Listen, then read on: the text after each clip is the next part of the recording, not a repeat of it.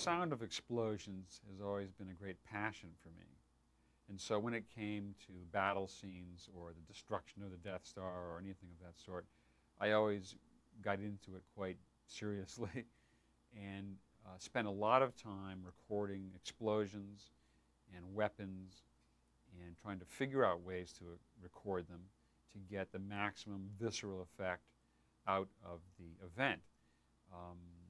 Real explosions are very difficult to record because they're so loud, and quite often they're so sudden, short in duration, sound, that a normal recording system doesn't get something that's very interesting. It gets a big clap or a big pop or something of that sort. If you listen to explosions often on the news, things recorded in actual warfare, sometimes it doesn't seem to have quite the body and the tone range that you are used to hearing in motion pictures.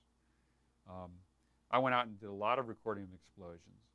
I went to White Sands Missile Range to record missiles and rockets taking off and impacting and air-to-air interceptions. I went to many military bases and recorded tanks shooting and artillery. I got myself in a situation once where I was being bombarded by howitzers from about 5 miles away, and I was in a trench and they were dropping shells 500 feet out in front of me where my microphones were. Blew up one pair of microphones, cut cables, put some more out, ducked shrapnel, but got some great recordings, and I've repeated that experience over and over again over the years, always in a quest which I call the search for the ultimate explosion.